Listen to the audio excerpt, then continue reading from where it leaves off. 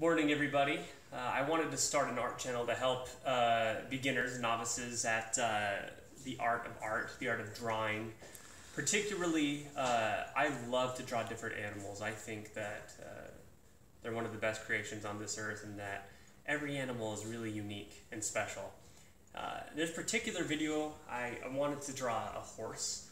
I was riding a horse a few weeks ago with my wife, and I was trying to really capture what makes a horse move? What makes it a horse? What is it about the horse that just makes it so beautiful? You know, versus something ugly like the moose, where it's just such a dramatic difference. So let's go ahead and start. I have a purple marker here. You can buy one at Target or Walmart.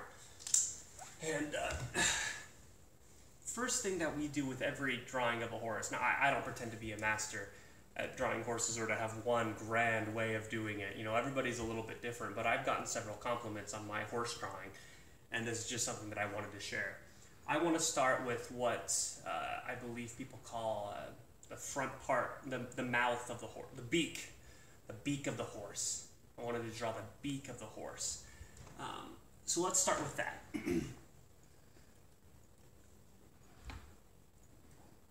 Always start with the mouth of every creature that I draw.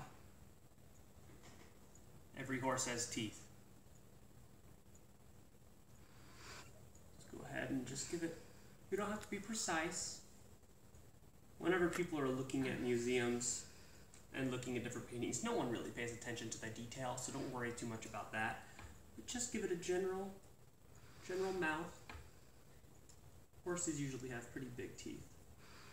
They're really quite ugly animals, but we're going to go ahead and give it a nose, then the head. It's perfect. Yes, this is exactly what I wanted. Every horse has an eye. Let's just give it just a little eye. I think, if I'm remembering correctly, it's been a while since I've seen a horse, but I think that most horses' eyes are pretty small. So, nice tiny eyes. Every horse has ears.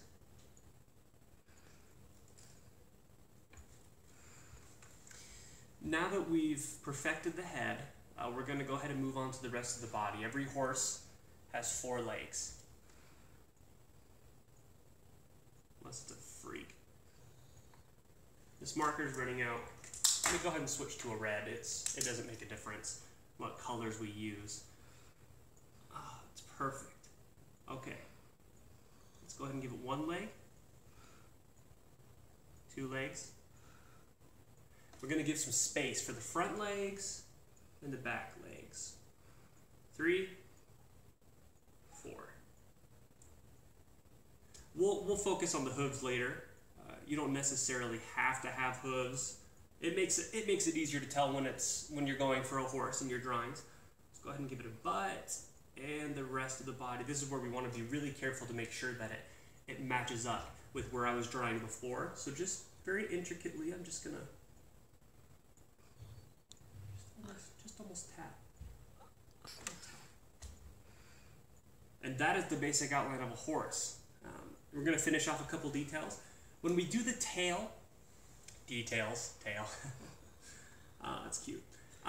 Let's go ahead, almost like we're drawing a shadow. Let's just barely tap, tap, tap, tap, tap. Just give it a tail. Every tail is different. Every tail is different. Oh, that's perfect.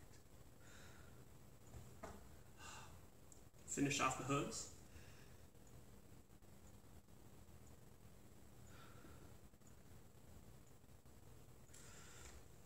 That's a horse.